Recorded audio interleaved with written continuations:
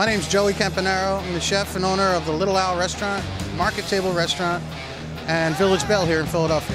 Franklin Becker, and I'm here to support Alex's Lemonade Stand and the Vetri Foundation. My name is Jonathan Benno, Lincoln Restaurante in New York, and I'm here to support Alex's Lemonade Stand and Mark Vetri and his team. I'm Jose Garces, and I'm here to support Alex's Lemonade Stand. Hi, I'm Katsuya Fukushima. I'm a chef in Washington, D.C. And what I have here is soy cured egg, cured for 5 days, with tobiko wasabi and wasabi sprouts. Because it's a chef's event, we made a chef's dish.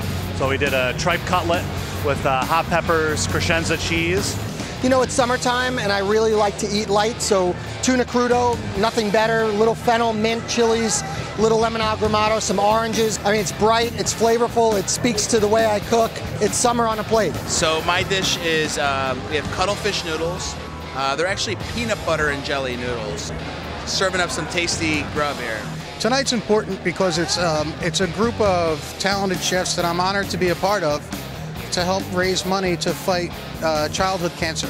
Alex, you know, she's a special girl. Her parents have done this magnificent thing to just bring awareness and hope. I'm here because it's a great cause, and I'm here every year. Won't miss it.